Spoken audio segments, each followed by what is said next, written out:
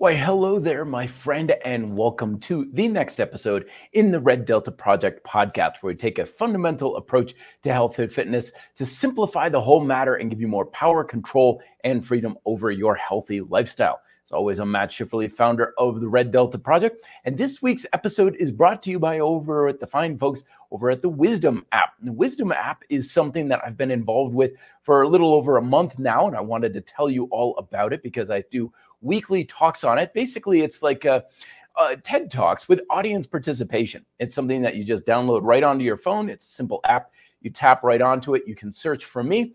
And when you find one of my talks, when it's going live, you can literally hop on the call and chat with me directly. So even though I'm doing these live podcasts here on the YouTube channel, when I can get comments and answer questions and stuff, it's your opportunity to interact with me one-on-one directly for much longer stretches of time. And I do my talks throughout the week, but typically on Friday afternoons. So if you're curious in being able to do that, download the Wisdom app right now. I believe it's only on iOS, but there's a link down below if you want to check out the app for more information. So today's episode is, I had a little bit of trouble figuring out how I wanted to frame it. Like the idea of is evidence-based research enough, or what's missing from diet and exercise science and things like that. And basically what this is another preview of one of the upcoming books. Yes, I said books in plural. I've got 4 more in the works right now, but it's a sequel to Fitness Independence. And the more I'm doing research on this sort of topic, the more I'm realizing that there is this massive, huge, gaping hole or void that is missing from almost every diet and exercise approach to helping people get in shape. It's like, I want to lose weight, I want to build muscle, whatever it is. There's still this huge other area that's almost completely being unaddressed and sometimes even fought against to our massive detriment. And what's going on is because of this, it's kind of like trying to build the perfect sports car, and you get everything perfectly dialed in, all the algorithms in the computer and everything, but you forget to put fuel in the gas tank. And that's largely what's going on with most programs in our fitness culture, because we have the perfect diet, we've got the perfect science, and we know exactly what we should be doing for losing weight and building muscle. Everything's researched to the ninth, and yet they're still falling flat. And this is one of the reasons why I'm excited about this, because the whole point largely of Red Delta Project is to try to figure out how the heck fitness works. Because if we really take an honest look at the track record of helping people lose weight and build muscle and improve performance or whatever they're trying to do, I still look at the most popular approaches as still massive, colossal failures, because most people never get what they want out of fitness. I'm just putting it right out there. Very, very few people achieve the results they want. And even the people who do achieve some results that they do want, and like, okay, I've made some fairly decent progress, fail to hold on to it for a considerable amount of time. Oh, sure, you've got, the social media managers and people on social, look at this guy's ripped and everything, and people in testimonials and stuff, but that's cherry-picked information of the 1% of the 1% of the 1% who are successful. I'm not saying it never works. I'm saying it doesn't work nearly enough. And I'm always looking into, well, why is that? Like, if we supposedly know what to do, how come we struggle with it so much? And I think one of the biggest flaws that we have is because we keep turning our attention too much onto focusing entirely on the quote unquote science of health and fitness, the science of nutrition, the science of reps and sets and strength training and bodybuilding and all these other sorts of things in the quote evidence-based world, the logical, factual, like how does the human body work? How does it behave and adapt and stuff, which is all crucially important. I'm not saying it's wrong. I'm not saying that it's not good information. Absolutely. If you want to know how to get in shape, you need to know the science behind things of basic nutrition and exercise and all that stuff. That is essential. What I'm telling you today is that it's still woefully inadequate by 1.5 miles. It's not even close to enough. You could have several PhDs in nutrition and exercise science and kinesiology and win every bodybuilding show for the next 10 years. And still, when it comes to telling people how to get in shape, fall woefully short because it happens all the time. The best experts in the world still have a far greater amount of failure in their track record than success in helping people achieve their results. So why is this? What is going on with that? That's what we're exploring today, of what is this massive missing piece. And I'll be, of course, as always, taking your questions and your comments here live as we go about it. Ronan Aesthetics channel is right there. He's saying, hey, how's it going? It's good to have you. Sneakiest is in the house as well. Comment here. Hey, Matt, learning about mind-muscle connection made me more interested in the role of the nervous system in building muscle. Is there a mind-eye connection? Ooh, what a good question. That you can train to improve vision. This is something I've been actually curious on a little bit myself, because my vision finally, I guess, is starting to falter a little bit. I'm 43 now, and I'm the only one in my family who's never needed glasses. For years, my mother would be like, you still don't need glasses or contacts? Like, no, Mom, my vision's fine. But now I notice, like, if there's something in front of my face, I have trouble reading it really close up, kind of thing. So I think this is something that a lot of people have explored in the past, Sneakiest, and it might be there to some degree, but the fact that it hasn't become common practice tells me that we still don't really have that or have an understanding of how to do that. Because if there is such a thing, typically that sort of approach would catch on to a much greater degree of popularity. And I'm sure, yeah, there's, conspiracy theories out there like, oh, we can improve our vision with this simple exercise 3 times a day or whatever. It's like, why don't everybody know this? Because the eyeglass companies and Luxottica are keeping it down. But the thing is, conspiracy theories like that just don't hold water very much, especially with the internet. Because if there was some way to develop that, it's as simple as just putting out a YouTube video and a couple of blog posts. And if it starts working, it gains traction and spreads like wildfire. And if it did, that would happen. So it hasn't. So I don't really know. Now, it's not to say it can't happen and that it doesn't exist out there, but I think we still have some research to do. So I'm doubtful, I'm skeptical because of the fact that it's not widespread practice, but I'm hopeful it is, because it kind of makes sense. Like, we can condition almost every cell in the body. So whatever is degrading in the eyes that impairs vision and lowers the quality of our vision over time, I would imagine you could condition that stuff. But then again, I'm not an optometrist. I wouldn't know, but that would be a very interesting thing. And if it doesn't exist and it can, oh boy, wouldn't that be fun to develop? John, AJ coming on, George, Lewis, fantastic. Federico, hey man, how's it going, Federico? Let's get to this before we continue our conversation. Hey Matt, good to see you live again. My apologies for being absent last week, by the way, folks. I was up in Winter Park for a work event. I couldn't get to do my podcast, so I'm sorry about that. I do try to let you know beforehand when those things pop up, so I dropped the ball on that. I'm sorry. But do you think our fitness level depends on our beliefs and emotions? Boom, shakalaka. Give the man a cigar. He just nailed it right on the bullseye, because that is the point what I'm bringing to the table for this episode. Yes, the facts, the science, the research between diet and exercise is important. Yes, absolutely. But it is still woefully inadequate, because what my friend Federico is talking about is the essential component we also need, is the human element, the emotional element. The fundamental approach that we talk about here on Red Delta Project is recognizing that your diet and exercise, or your health and fitness habits, are not about your diet. It's not about your exercise. It's not about your sets and reps and are you lifting with dumbbells or doing calisthenics or any of that sort of thing. Not that that stuff isn't important, but it's not responsible for the results you want. It really isn't. It's about the fundamental principles that govern the processes of Mother Nature. That's how diet and exercise work, and human nature. We need that third component. You can have everything about your physiological facts perfectly dialed in, and that would be great, and it would work 100% of the time if we were autonomous robots with no emotional content whatsoever. Then my job would be so easy. It's like, dude, here we go.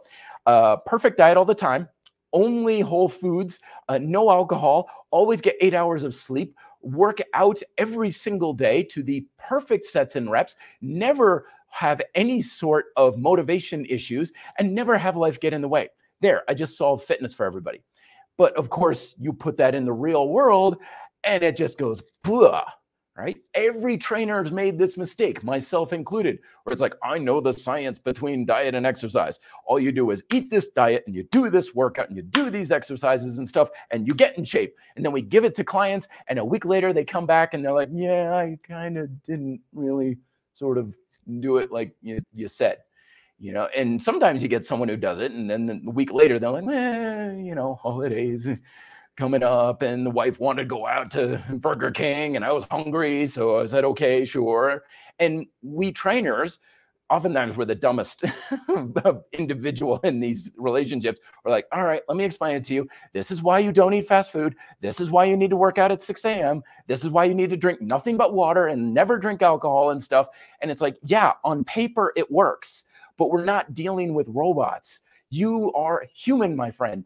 And if we ignore the basic fundamental principles of human nature, everything you know about the principles of Mother Nature is still going to basically blow up in your face. Now, here's the thing that really needs to be understood about this, is that there are so many elements in our fitness culture that not only ignore your needs as a human being and the principles of human nature, they even fight the principles of human nature. They tell you to do things even though you don't want to. Oh, you don't want to go to the gym? Force yourself to go to the gym. Oh, you don't want to stick to the diet? You have to make yourself stick to the diet. Oh, you like to eat chocolate and drink Starbucks Maco Frappolato Chinos? Tough shit, sweetheart. You got to stop doing it and make yourself do it, or else you're not strong and worthy of the gains you want. This is complete, utter nonsense. Complete nonsense. Now, humans, we can force ourselves to ignore our primal human natures for periods of time. Absolutely. Everyone can. But it's not something we can infinitely do. We have a finite capacity to do these things. And eventually, just like the principles of Mother Nature, the principles of human nature always win out.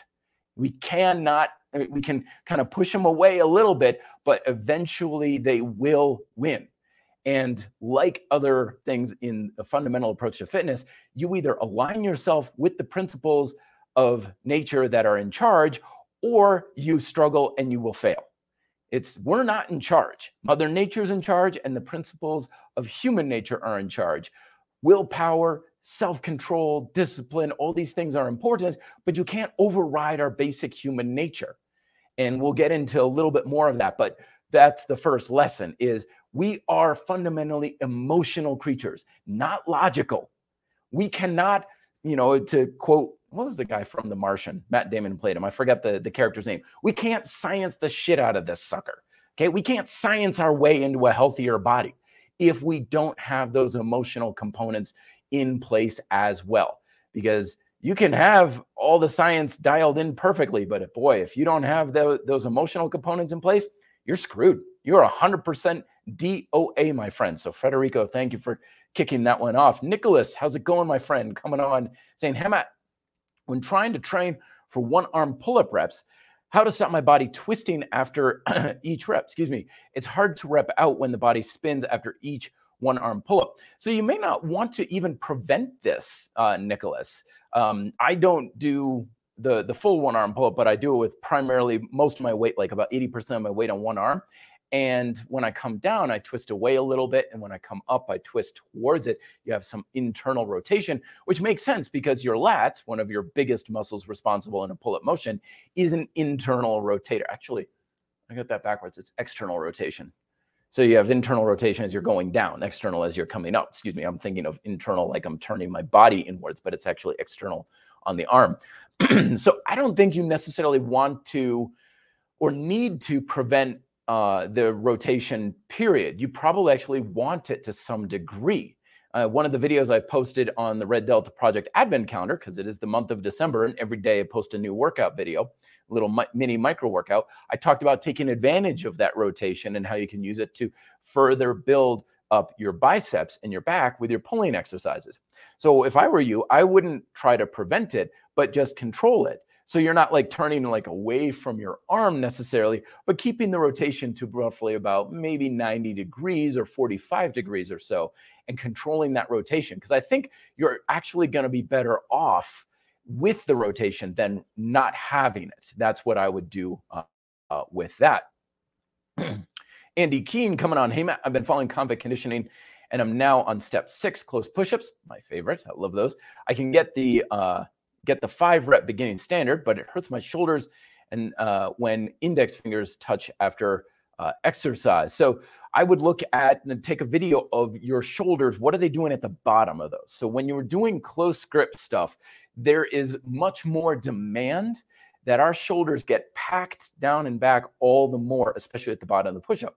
Now, my lesson that I've learned this year, and I've observed from a lot of people, is a lot of people don't have nearly enough scapular movement with push-ups. You know, when you do a row, you have a lot of scapular motion, or at least you should have equal amounts of that scapular motion when you're doing push-ups. So at the top, full protraction. When you come down, your shoulders should be like way down and back, and that should loosen up some of the tension you're feeling in the shoulders and help with that. Start warming up with cat-cows, the classic cat-cow exercise we have in the grind style calisthenics program to open up those shoulders, get them moving a lot, and see if that can help you over time. But anyway, continuing along our conversation. So now, understanding the fundamental principles of Mother Nature is, of course, a rabbit hole that you could spend, 10, 20 lifetimes trying to explain. I'm certainly not coming on here saying that, oh, I understand how human beings work. Like, you kidding me? I don't even understand how I work. Like, it's impossible to really have a full-formed understanding of what makes us humans tick. Probably never will. But one of the most general aspects that we can kind of start to apply is, as I was alluding to earlier, is that we humans are fundamentally emotional creatures.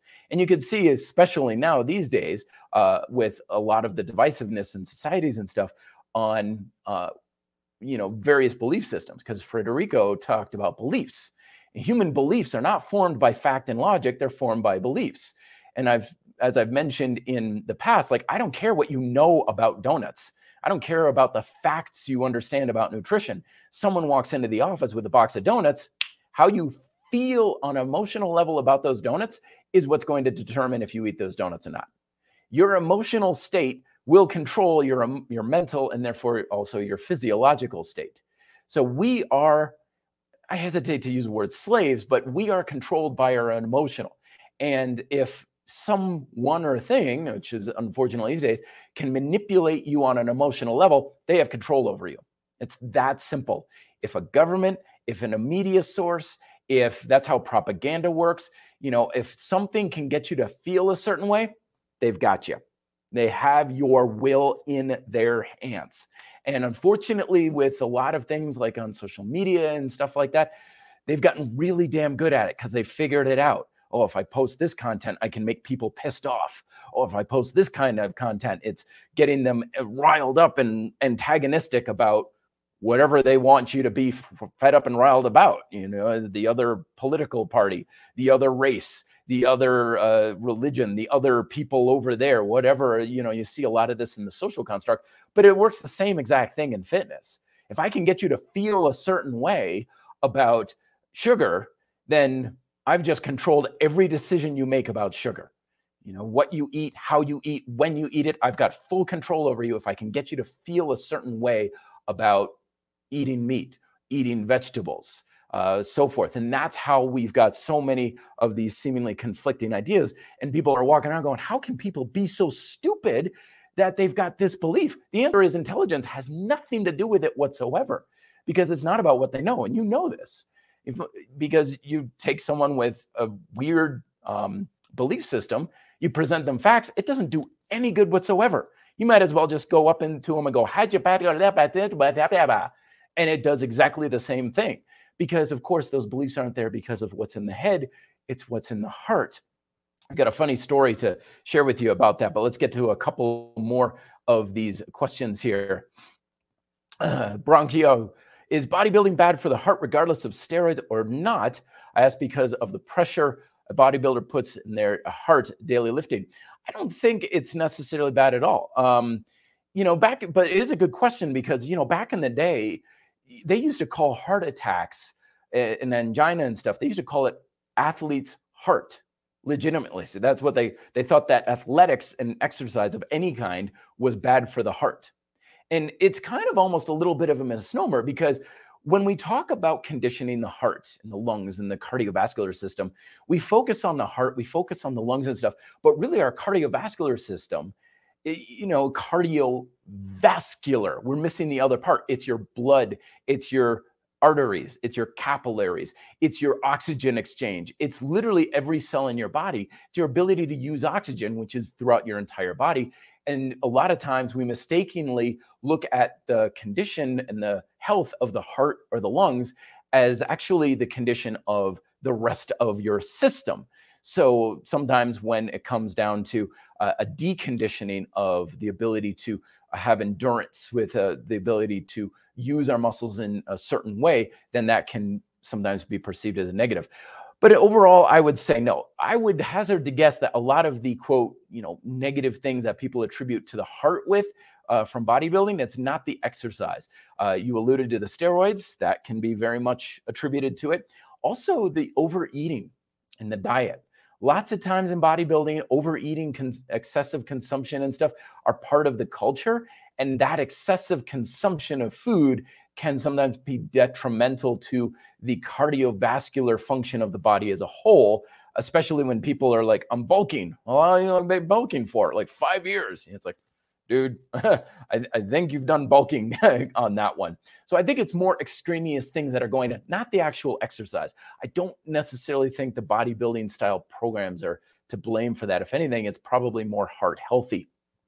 Excuse me, Wazardi. Hey, Matt, what's your opinion on conjugate concurrent periodization approach to getting a stronger weighted pull-up, something Alpha Destiny preaches? I like anything that takes more than a singular approach to training. So a lot of times people get, again, caught up in like, okay, so should I do this type of periodization? Should I do the conjugate method from like Westside Barbell? Should I do it this way? Like, I don't really think it matters, to be honest with you. I think if you're like, okay, I'm going to train this way, higher reps, faster speed kind of approach for a while, and then I'm going to go heavier for a while and slower, and then I'm going to go this other way. I think the more variety we expose our muscles to, the more we can create a complete holistic stimulus to improve our overall development. Because a lot of times when people get stuck in plateaus, it's because they've bought into the idea, again, coming from an emotional place because of how they feel about doing things a certain way, then they think, okay, this is the one way I'm supposed to train, and they don't broaden their horizons. So any sort of approach where people like train this way for a while and then mix in this other way and this other approach and stuff, if it's all going towards the same basic movement pattern, like in this case, the pulling action, I think it can only help you. I think it's a very good way, good for probably your overall health as well. And it's one of those things to just kind of keep an eye on, and keeps the training from getting stale as well. How you doing, John? I am now happy with the results. Do I still need progressive overload to maintain? Not at all. Just keep doing what you're doing. In fact, you probably need a lot less than what you may believe. To maintain what we have, it usually requires less volume than we usually have. So if, let's say, for example, you've been doing a program where you're working out pull-ups 3 times a week, very heavy weighted sets kind of thing, probably like maybe even once a week with a couple hard sets of those weighted ones, maybe all that you need to maintain. It takes a lot less to maintain than to actually grow. Think of like in school when you were learning a lesson, like your multiplication tables. It took a lot of hard work and effort to learn those multiplication tables. But when was the last time you needed to do those aside from basic math on a daily basis, and you probably still know, 9 times 9 is 81. I didn't need to practice that. I didn't need to do daily work for that. It's just now it's in there. It's kind of the same thing with fitness. Yes, you need to be able to have some degree of practice to maintain, because if you don't use it, you lose it, but you probably don't need to use it nearly as much. Let's see. Okay, so going back to our conversation, I'm actually drawing a bit of a blank on where I left off, but the point is we're driven by our emotions.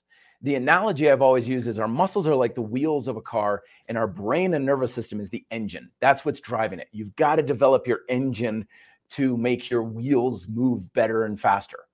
But our emotional state is our fuel. You can have the best wheels, the best engine and stuff, but you got no fuel, nothing happens, right? So our emotional state is our fuel. And we typically are more susceptible towards any sort of belief patterns. We're going to pick up something, whatever we want to believe. So a case example, again, going into society here in the United States, like we had a very hard contested election here last year, right? Trump versus Biden.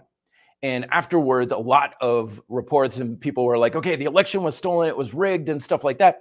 And I went to a Christmas party shortly afterwards, and there were a lot of people there who were still on the bandwagon of everyone, the election was clearly stolen, it was clearly rigged, yada, yada, yada.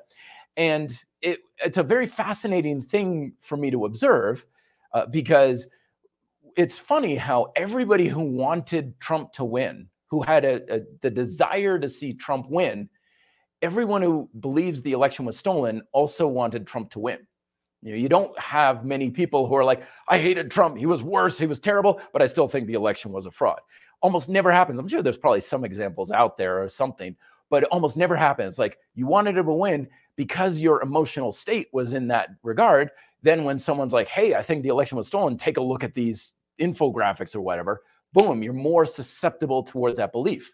Now, it's a funny thing about human nature where we have a belief, our emotions guide us in that direction, but then our brain picks up information to substantiate it, and that makes us think, no, it's based on logic, it's based on facts. It's like bullshit. It's based on what you feel. Same thing on the other side. If they wanted the other guy to win, so they were like, of course it wasn't stolen, we want it fair and square kind of thing. Again, governed by how you feel. It's not based on facts. It's not based on logic. It's based on how we feel. And then the facts and the logic fall after that. So going back into fitness sort of thing, the people who are able to stick to a good habit and routine or whatever, they've already, for whatever reason, have an emotional setting that's in alignment with that behavior. So if I say to someone, okay, don't drink, if you want to lose weight, no alcohol. If they've already got an emotional alignment with not drinking, they're like, yeah, I don't feel good drinking. My daddy was an alcoholic and it was really bad growing up with him and everything like that. I don't like alcohol. Boom. If I say don't drink, you already have an emotional orientation towards that behavior. It's going to be pretty easy for you to do it. Right? Now, on the other hand, if you had an experience in college where you're like, I was a social, quiet kid, but boy, you get some alcohol in me and I can talk to any girl and I'm popular and I'm funny and people love me and I love to drink and I love the flavor of it and everything. If you have such a positive emotional alignment with alcohol, telling you not to drink is going to be like pulling teeth. And I can pull up all the information. Alcohol causes X number of deaths every year and this is what it does to your liver and all that. Doesn't matter. It doesn't matter at all, because if I can't influence how you feel about it, nothing happens. And it's the same thing with exercise, with diet and everything. If we can't change how we feel on a fundamental level, being able to change our behaviors and abilities to get what we want is a serious uphill battle, huge uphill battle, which is why we don't want to ignore this emotional component of fitness. Because if we do, we're just always going to be like beating our head against the wall. And no, that's not how I lost my hair. It's because I ride my bike so fast, the wind just took it right off. But we want to recognize this emotional component and not ignore it and not fight it and not be like, doesn't matter how you feel, facts are facts. Yeah, there's a t-shirt going around. I see people wearing it. It's like, science doesn't care how you feel, or something like that, or facts don't care how you feel, as a way to kind of downplay the importance of feelings and emotions. But the ironic thing is that person bought that shirt because of how it made them feel. They bought it for emotional reasons. They paid money that they worked very hard for to put that shirt on and wear it out in public to make that statement based on how it feels. Irony of ironies. I want to get that shirt just for that reason. But we want to recognize that this is what's driving the bus, is our emotional content and making sure it's in alignment. And so I'll talk a practical application here in a little bit, but let's get to some more questions. Down in Dirty 97, hey, the year I graduated high school. Fantastic. Hey, I got a question. In your opinion, which isn't worth much, trust me, what would be the best way for someone to drop weight to prepare for the military? I'm a powerlifter, need to drop. Whoa, yeah, I want the lean cut look. So first off is make sure you're getting your diet to a normal place. Okay, so don't make changes if things are all over the place with your diet and your activity level. If you're like, one day I'm fasting, the next day I'm eating like 5 cheeseburgers or something like that because I gotta, I just did a hard workout or something. You don't want your diet to be all over the place. Get to a place where it's fairly consistent from day to day. If nothing else, just focus on this 3 square meals a day. The old Paul Wade convict conditioning approach: breakfast, lunch, and dinner, and try to avoid the snacks. And once you've got your diet established, whatever it is, I don't really care what you eat, just get it normal, then cut back so you're eating less. Because that's the important thing. It's like, well, how much should I eat? I don't care, just less of whatever normal is. And we need to know what normal is first. So get your portion control relatively the same. Like every morning, okay, I have like 5 eggs and 3 strips of bacon or a cup of coffee, whatever kind of thing. It's like, okay, now I know that's normal. Okay, then let's cut out the bacon and just do the eggs. So that way you don't need to count calories. You don't need to have FitnessPal and MyZone and trackers and all that sort of thing. You just need to know what is normal and then less than normal. Same thing with your physical activity level. Powerlifter, awesome, great. So I'm guessing you already have a routine. And then what you can do, if time and energy allows, add in a little bit more physical activity into that routine. It can be anything you want. It doesn't need to be cardio. It doesn't need to be more sets and reps. It can literally, you burn calories doing anything. So just add whatever the heck you want. I'm a big fan of walking myself, which may complement the nervous system recovery from your heavy powerlifting activities. So that's what I would do first, is make sure your activity and your diet's normal, and then bring your diet down, your activity level up to whatever degree that you can sustain, and we'll go from there. Coming on back again, I don't like gym partners because they're stuck in their ways. Oh, I hear that. I had a friend who just loves machines. I like compound movements. Have you ever had a bad gym partner in your life? Not a whole lot. We personal trainers typically don't have a lot of gym partners because we work with people exercising all day long. So when it's time for our workouts, the last thing we want is to be around people, because we're around people working out all day long. And hell, that's why a lot of personal trainers will actually have memberships at different gyms. It's like, you get a free membership here. Why are you buying a gym membership across town? It's like, because I don't want to be here as much as I need to. I need to go somewhere else where no one knows me and people leave me alone, kind of thing. But no, I haven't really had bad gym partners. I had some good ones. I had a guy named Jerome that we used to do playground workouts with all the time. And man, those were fantastic. Sam Pelletier, same thing. I mean, we had these fantastic workouts because we'd just be bouncing ideas. And it wasn't like a strict workout. It was more of just playfulness. And I think that's what you want with a good gym partner, is again, on that emotional level, someone you resonate with on the same emotional vibe. It's like, what do you enjoy doing? What are you enjoying out of the workout? And if your two are in alignment, you got a good partner. But if not, ditch them. They're holding you back. And you're holding them back too, because you're not allowing them to do their thing as well. All right. Michael asking, when is a new book coming out? Going to be a while, my friend. Going to be some time. So I've got 4 new books planned. The big one that I've been talking about over the past couple months, unfortunately, is really stalled because it's the one on my lessons on fundamental fitness. But I've tried writing it several times over the past 5 months or so, and I just can't get the thing to have any traction when I'm writing it, which tells me that I don't understand the subject material nearly as well. Understanding the information is one thing. Understanding it well enough to teach and write about it is a whole nother thing. You got to know it and understand it on a different level. And my experience has been that if you feel like you're passing a kidney stone to put something out there and you're kind of forcing it, because usually when you understand something well, it just comes write out. It's so easy to write about. But if it's not happening, it's the universe telling me I don't understand it as well as I think I do. I need to let it incubate a little bit. So right now I'm working on the second book in the Grind Style Calisthenics series. Actually, that's the third one. Grind Style Calisthenics, Overcoming Isometrics was number 2. This one is on suspension training and suspension calisthenics. Hopefully I'll get that one out by the end of January.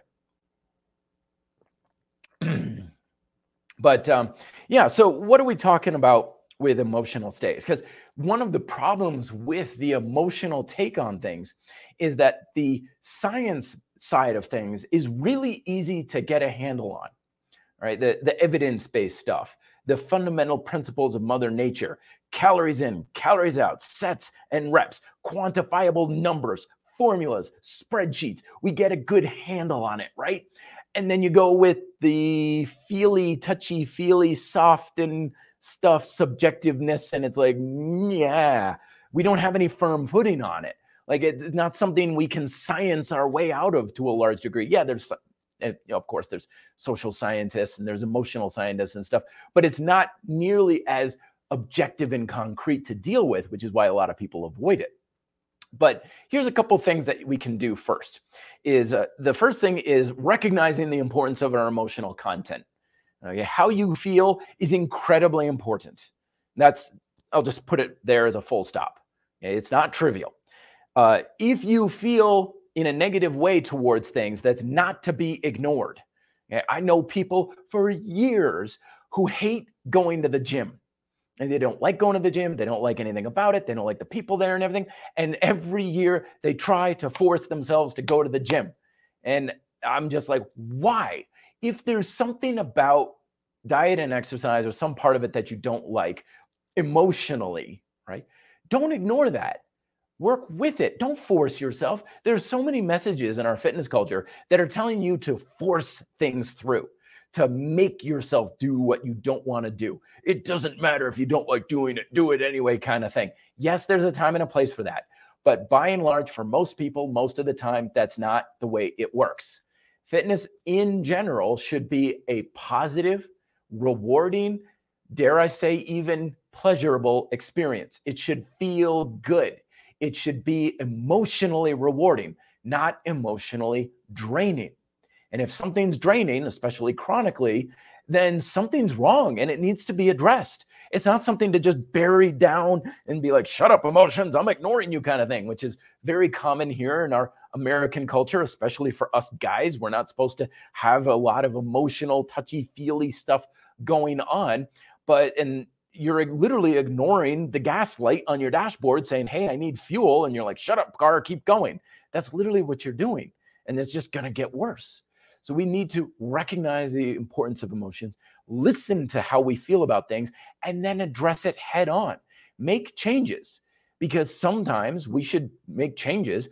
And I've even had people say like, so Matt, let me get this straight. When it comes to getting strength, you just need resistance against a tension chain. I'm like, yeah, I don't care what exercise you do. I honestly don't think it matters. You know, free weights, calisthenics, dumbbells, machines, whatever. I really don't think it is important. It's like, so I do calisthenics purely because how I feel about it. I do calisthenics not because any science or evidence-based fact or anything. I do it purely just because I like doing it. It makes me feel good. That's what you're basing it off of? Damn straight. Hell yes, that's what I'm basing it off of. Because in many cases, that's the most important thing to base it off of. You know, I don't do barbell work. I just don't. Barbell's never been my thing. I've tried to make it my thing. I spent years trying to understand and really dial it in, but it just never felt like my thing. You know, that's the best way I can describe it. Same thing with running. Like, yeah, running is not my thing. I'll ride my mountain bike for hours. I love riding mountain bike. I love doing it. So let me get this straight. You ride your mountain bike purely just because it's fun. That's why you do it. That's the only reason. Damn straight. Because it's an emotional alignment with me. And if it's an emotional alignment, it's going to be a hell of a lot more effective. Good point here. Worst personal trainer that I've seen in gyms when they push someone too hard past their limits too early. Amen, brother. Almost like it's their workout, not their clients. Oh, that's such a good point. Yeah, you know, I think we all make that mistake. I used to make that mistake too. until I understood that your ability to get results doesn't depend on how hard you work. When I started to finally understand the fundamental approach to fitness, like, wait a minute, it's not about how hard I'm working. You can work your ass off. You can work yourself to within an inch of your life every single workout and still go nowhere from where you are right now, because it's progression that gets us results. So that's why I tell people, and it kind of takes the pressure off them a little bit. Like, I don't care how hard you're working out here. I don't care how many push-ups you do. All I want is doing something a little tiny better than before. And they go and they do their workout, and, maybe they get deeper in the push-ups, or maybe they get a couple more reps. I'm like, great, awesome, high five, a win for the today. And they're like, but I didn't get destroyed, but I can lift my arms afterwards. I'm like, I don't care. Doesn't matter. It's better than before. And you get results from doing better, not by how hard you push, which is a shame for why some of those trainers will push themselves so hard initially, because when you're initially training, the ability to move the needle with some progression initially is the easiest thing to do. Like, yeah, sure, when you've been training 10 years and you're near the edges of your potential, it's going to take blood, sweat, and tears to keep the needle moving forward. Absolutely. But when you're a beginner, it's like you don't need to be bleeding from your eyes with intensity and fatigue and so sore you can't walk the next day to make that happen. You just need to be better than before. And that's relatively easy to do. And you don't need to crush yourself. Let's see what else we got here. So there's two things that I always tell people when it comes to emotional content, because we can go in a million different directions, but there's two ways to look at this. Usually when we have a negative emotional reaction or alignment with something, it's one of two areas. Either in the method you're using, like the diet or the exercise program or whatever, it's in the method you're using, or there's a negative emotional alignment with your objectives, your goals. That can be really, really tough. So the first thing is the emotional alignment to the method. That's pretty easy to overcome right off the bat, because it's fine. You just do something else. You don't like going to a gym? Great. Let's get some dumbbells and set up a pull-up bar in your apartment. Boom, home gym. Great. And that's very apparent, because if you're like, I just don't like going to the gym, I just don't like barbell, I just don't like kale or whatever, the second you stop doing that method and you do something else, that negative emotional pull just evaporates. It's gone. It's like, oh, this is way better. Yeah, this is fun. Okay, great. Problem solved. Real quick and easy. And that's why understanding the fundamental principles of Mother Nature are so important, because our fitness culture is very method-based. And it tells you, you need to do it this way. You need to exercise this way and do this kind of training and this kind of diet and eat this way and stuff. And it's not at all true. There isn't a single goal that is method dependent, unless your goal is the actual method, right? If you want to run a marathon, you have to be able to run 26.2 miles an hour. I wish. But if your goal isn't to get good at a particular method, there's no method that's actually required. That's why I tell clients all the time, I'm like, dude, I got a million ways of helping you lose weight and build muscle and stuff. So if you don't want to do it this way, just tell me. We don't have to do it. I got 20 billion other options for you. We'll find one that you like. If you go into a buffet and you're like, I need protein, but I hate seafood, why are you loading up your plate with salmon and crab legs? Like, there's a ton of other options. Don't do things you don't like to do. There's no good reason to. It's just coming at an emotional cost that doesn't need to be there. So that's easy. Is as long as you got those fundamental principles going on, calories in, calories out, stimulus and adaptation, use whatever method you like. If you don't like a method, there's no good reason to do it. Just do something else. And that solves that problem. But sometimes there's a negative emotional alignment between where you are and your goal. And that's a much harder nut to crack. But let's get to a couple more questions on here that I may have missed. Calvarino, I feel like they make training so complicated. Absolutely. The most important things are a good range of motion, training failure, form, and recovery. All you need to know. I would even argue that in most cases, none of those are important either. Like, do you need full range? Not at all. I'm a big range of motion guy. I think you get more from good range, but you certainly don't need it. Training to failure, again, certainly don't need it. In fact, I've always told people, like, don't worry about training to failure, because I think most people never reach it. I think it's more subjective. But yeah, pushing yourself, good form, good recovery. Yeah, I mean, it's not complicated, but it is when you get under under the hood, as it were. It's because it's like driving a car. Dude, I push a foot on the gas, it goes. Hey, it's simple. It's not complicated. Yeah, but when you understand how an engine works, it gets complicated real quickly. So going back onto the emotional alignment with a result. Now, here's the thing. A lot of times, it's not about how we feel about fitness or diet or exercise. It's a lot of it is how we feel about ourselves, our own emotional projections about ourselves. Now, here's a story. I remember I used to hate exercise, largely because I always imagined the type of person that liked exercise. I thought the type of person who likes exercise has no life.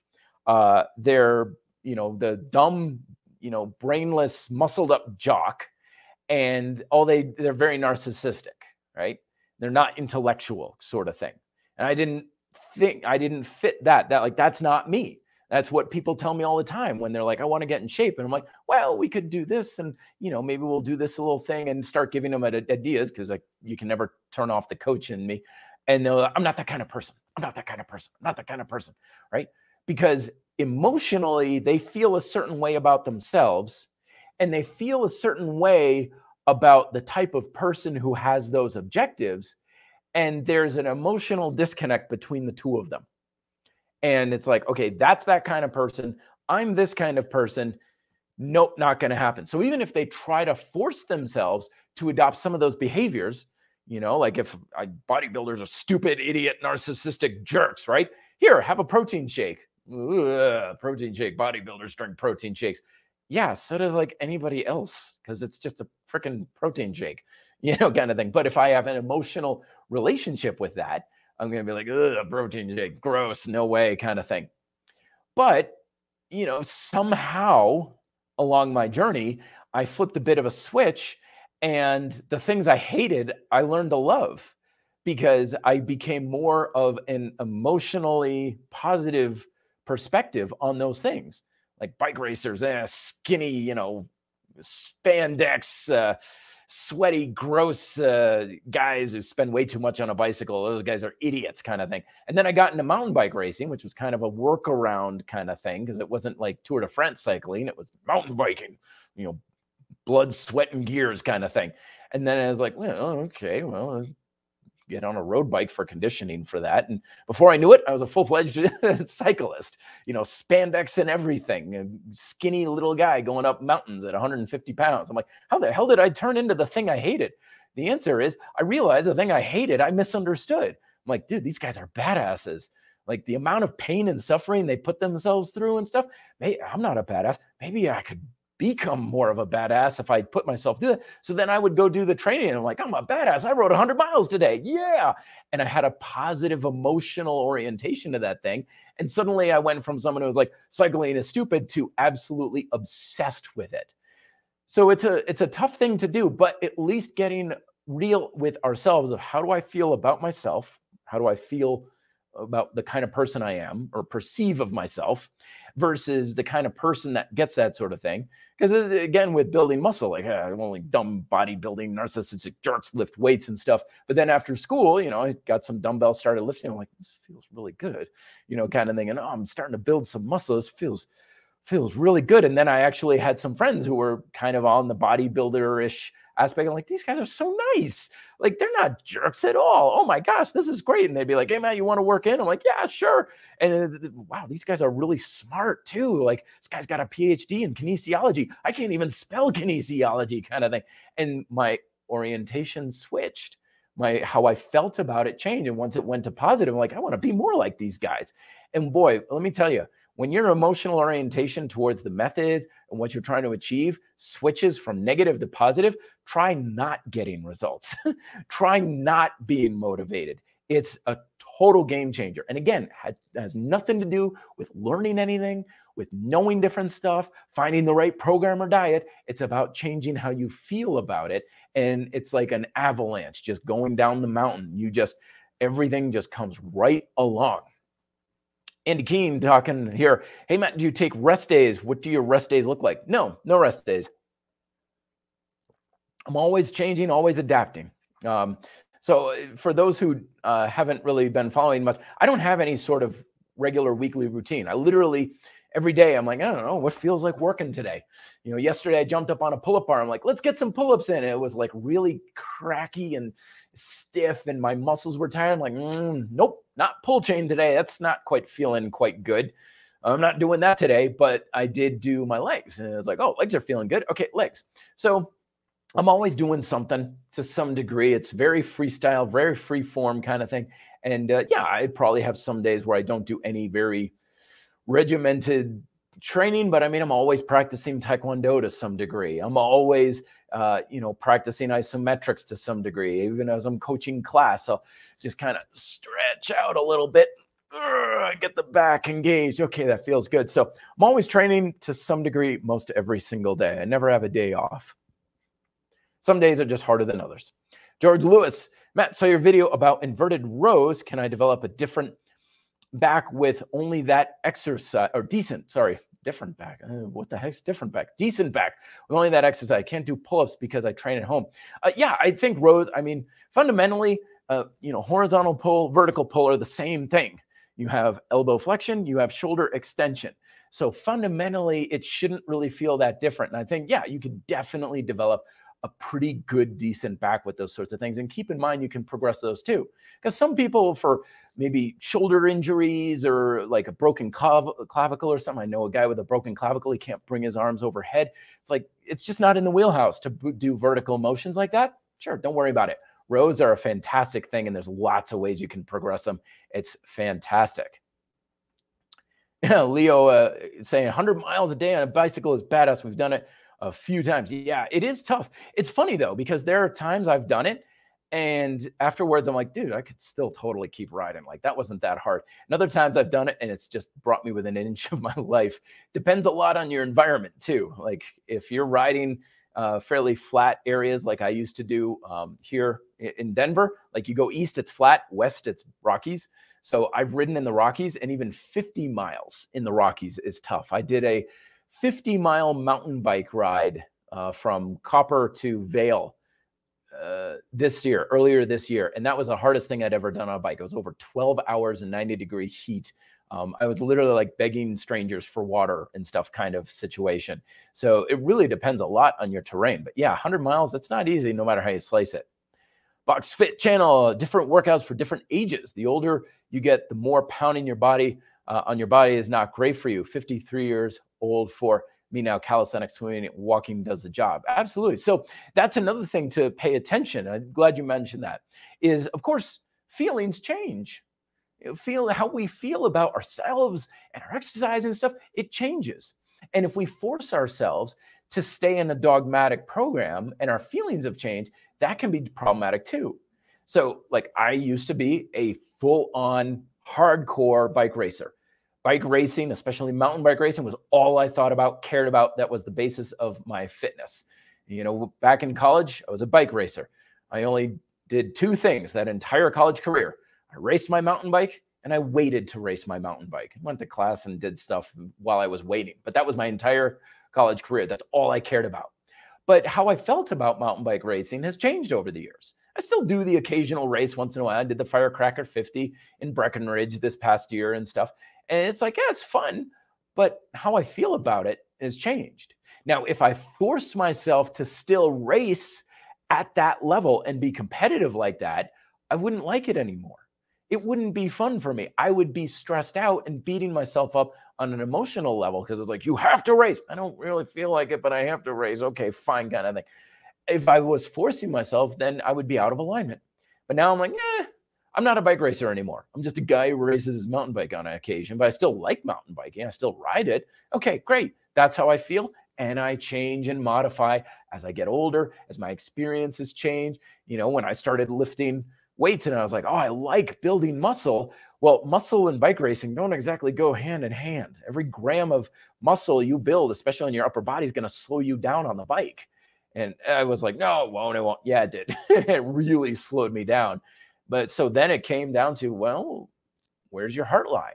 More in being fast on the bike or building up bigger biceps. I'm like, yeah, I kind of want to build the bigger biceps more. Okay, there you go. But don't get pissed off that your race times are getting slower because you got to make a choice. I'm like, yeah, okay, I'm cool with that. Hey man, I'm on a education studying fitness and health here in Switzerland. Oh, dude, I'm totally jealous. Switzerland's an amazing country. Since I gain more knowledge in this education, whoops, sorry, I have half of the message there. Sorry, I will get to the rest of that as it comes on up. But anyway, Phantom MC, what's your advice, tips, tricks for good cardio workouts for Taekwondo? Because I have asthma again. I want to optimize my cardio workout. So I'm assuming cardio for Taekwondo, because again, it's specific. Like, you don't want to make the mistake of training for specific goals with non-specific methods. So most of the time, non-specific methods are fine for most people. When people are like, I don't know, I just want to be shaped. Okay, just do whatever. It doesn't really matter because you don't have a particular target you're going for. But it sounds like you're going for cardio for Taekwondo. So in that case, you want Taekwondo cardio. Don't go out and run a 10K, because then you're going to have great cardio for running 10Ks. You're going to get in the ring and still get totally knocked down, because that's exactly what used to happen to me. So what I would do, I'm a big fan of just bag work. Get a timer. Like, I'm a big fan of the Gym Boss timer on your phone or something. Set it for, you know your body better than I do, but set it for an amount of time you think you can do with a challenge with that asthma. 20 seconds. Beep, go, kill. Destroy that bag with everything you've got. Beep. Okay, take a rest and have a good long rest. And over time, increase the amount of time, 30 seconds, 45 seconds, a minute kind of thing, and shorten up the rest times. And that's how I would go about it. Because, man, the full-on bag work, if you're just going all out, that can be all the cardio you need for that. We had a tournament one time, and we were deconditioned for it. We did okay in the tournament back in Vermont, my old school. We did pretty well, but my instructor was like, that's not going to stand. Nope. So for the next few months, every class, it's like, break out the bags, 2 minutes, go. And we were just destroyed the first time we did that. And we're like, oh my God. It's like, yeah, you guys are out of shape. Of course, me and my ego, I'm like, I'm a bike racer. Why is this so hard? Well, it's a different kind of cardio. You're conditioned for bike racing, not for going 2-minute rounds nonstop. So, but boy, that conditioned us really good. In the next tournament, no one could touch us. No one could hold a candle to us. They'd be like doubled over, breathing really hard. And we'd just be like, okay, oh, is it time for the second round? Okay, let's go, kind of thing. We were just dominant with it. Very effective method. That's exactly what we did. Let's see if I can't figure out this. I don't know. Okay, so continuing along, education here in Switzerland, so they gain more knowledge in education. I don't know if it's just me, but I sometimes seek too much knowledge. So here's the thing, is my approach with things is based on simplicity, but not minimalism. Okay, that's very different. Minimalism is always about less versus consumption, which is always about more. But simplicity is about understanding your objective and then going with whatever is necessary to achieve that objective. So a lot of times when it comes to knowledge and learning, we get stuck into the idea of more is always better.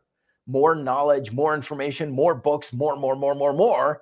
And we just get caught on this cycle where we're just spending. Instead, I recommend having more of an objective approach, an objective-based pursuit where you're like, okay, I want to learn information to learn X, to understand this single potential thing. This is the one thing I want to understand and know. And what that does is it frames down your knowledge. So you're still learning, but you make sure that you're consuming information towards something that you actually want. You're not going after stuff like I used to follow a lot of podcasts that were general information podcasts. Today, we've got this bricklayer who's going to teach us about the importance of, discipline in the workforce. Oh, great. Wonderful. But after a while, I was like, what am I learning this stuff for? Like, why am I consuming this? We're taught that learning is always good, right? And which is nonsense, because that's like saying eating is always good. Spending money is always good. You're just using resources that you have an finite supply of. So we don't want to be doing it without an objective. I'm consuming information. Why? It's good for me, I guess. No. I'm consuming this information. Why? Because I want to learn how to build a birdhouse. I want to build a birdhouse. This is the information concerning how to build a birdhouse in 12 easy steps, right? That's what you want. So in fitness, I'm not a fan of just going on YouTube and watching people's YouTube channels and fitness podcasts and stuff like that. Instead, it's more like, all right, internet, I've got something specific I want to learn today, like how to change one's emotional orientation to things. Teach me that, and specifically that. Once I know it, good, I can stop learning because I now know exactly what I came here for. Have an objective with it, and that will go a long way in weeding out a lot of the unnecessary, wasteful learning. Michael Blacktree, almost 50 years old. I stopped testing max lift strength because I don't want serious injury, but I still work out. I'm not ready to be old and decrepit yet. Hey, amen there. And it's also about testing in different ways too. You know, it's what kind of things are we testing? Like the isometrics are actually still a pretty good way to test things as far as that max strength goes, like the iso chain from Dragon Door. It's amazing how easy that is to use to test like a max strength approach with even minimal warm-up. It's very easy on the body. Or you can have like how long can you hold an exercise, like a particular challenging thing. So lots of different ways to test a max. It's something that we can explore in different ways. Now, Nerdy 97 again. Hey, if I'm a powerlifter trying to prepare for basic training, should I drop the weights for calisthenics and cardio, or just try and add calisthenics cardio to my routine? Well, I would add it to the routine to start off. It depends kind of on your timeline here. You know, if you're going into basic training in the next 2 years or a year or something, like you got plenty of time. I wouldn't give up the weights right now, especially if that's something that you really enjoy doing and it's a part of your life and very important. I mean, if you identify as a power lifter, then I would say it's probably not something you're going to want to drop if you don't need to. But military, especially the new military tests, you know, they have farmer carries, they have the trap bar deadlifts and stuff. So it's still probably going to come in handy to some degree. But yeah, I mean, you got to be well-versed in the calisthenics, not necessarily because you need to be good at them for the military, but because you're going to be doing a lot of them, particularly running. That's what I would look at particularly if I were you, because you're going to be doing a lot of running and you're going to be doing a lot of rucking. So get yourself like a rucksack or something that you can use and go out on big, big hikes and do like push-ups on the ground in the hikes and stuff. That's what I would do if I were you. To help you prepare for the military. I can't really speak because I've never been in the military and I know the basic training tests and regulations have changed, but as from what I've heard from friends and their experience, that's where I would go. Let's see. What else? I'm kind of, you know, I'm trying to think if I left anything out on the emotional side, but no, I think I pretty much stated the case there. I don't want to chew your ear off too much about it, but let's get to a couple more questions here. God, I just looked at the time. I've got the timer up in the left-hand corner. I'm like, I've been doing this for like 10, 15 minutes, right? It's an hour. Geez, Lord, how the hell does an hour go by so fast? It's crazy to me. This is always the fastest hour of the week because I love doing this so much. Truth be told, when I was in Winter Park last week, I was literally thinking about you guys, going like, I really kind of wish I was home doing my podcast right now. You know, and what we're doing is fun, but damn it, I really wish I was doing my podcast because I love doing this so much. I really do. But anyway, on to a couple more. Hey, Matt, do you think that athletes look the certain way because of the sport they're in, or they are in a certain sport because they look a certain way that is good for that sport? Oh, that is such an awesome, awesome question. I believe it's the former. So there, you'll probably seen this picture where it shows like two runners side by side, and you got the sprinter. He's like big and he's jacked and shredded, and he's like sprinting. And this other guy looks like an emaciated starvation victim, and he's like, this is what marathon running does for you. That's bull. It's complete nonsense. It's like, no, he doesn't look like that because he's sprinting. And that guy doesn't look like that because he's a marathon runner. He's a marathon runner because that's what his build is generally built for. And that guy's a sprinter because, again, that's what he's kind of built for. And this is especially true as you get more into the advanced level people in any sport. Like, look at football, right? The wide receivers, skinny, wiry, shredded guys, you know, they built for speed. Look at the linebackers, like 400-pound dudes who look like they could lift up a Mack truck. Do they look like that because they're linebackers? No, I guarantee you, if you took a wide receiver and trained them like a linebacker, they'd still look like the wide receiver. This is one of the biggest myths in all of fitness, is that exercise is a reliable way to augment the appearance of the human body. Now, you of course, you can make changes in how you look to some degree, but it's grossly overstated within our fitness culture because that's what sells. You see a picture of a model. Look at this person. They're beautiful. They're gorgeous. They're attractive. They're jacked. They're ripped. They're ideal body. It has nothing to do with their diet and exercise. If they were a complete couch potato slob, they would look different, but they wouldn't look really that different. That hot, smoking hot number 10 supermodel, if they weren't, working out, they'd still look like a 9.5, right? And that guy who's big and jacked and shredded and ripped and stuff, do you really think they look like that because of their split routine? Absolutely not, kind of thing. So that's the thing, is that linebacker fell into that position because he was 240 pounds in high school, and the coach was like, dude, you're a center. I need a guy like you to block my quarterback. That's awesome. He's like, oh, okay, coach, kind of thing. He didn't get to be that big because he played football. He plays football because he's that big, kind of thing. And it's the same thing. We used to have a guy on the UVM cycling team who was built kind of like a linebacker, and those guys do not make good bike racers at all. They're big, they're heavy, they're slow. And that's just the way it is. And he did a couple of races and it's like, yep, not for me. I'm not going to be doing this. I'm going to do something else. And that's how it works. That's how it works. And by the time someone's in their position, it's like, do they look like that because of the sport they do? No. They have the body and they just kind of fell into their respective hole of where they're meant to go. And that's how it works. So that's, again, it's like, build boxer abs from this boxing routine. You look like a boxer. No, you won't. You look like you look now, but you'll be able to throw a better punch. That's how it works. The human body exercise is not a reliable way to change how the human body looks. I cover that much more in my first book, Fitness Independence. I think I call it the myth of aesthetic demand or something like that. Because a lot of the message are like, do this, look this way.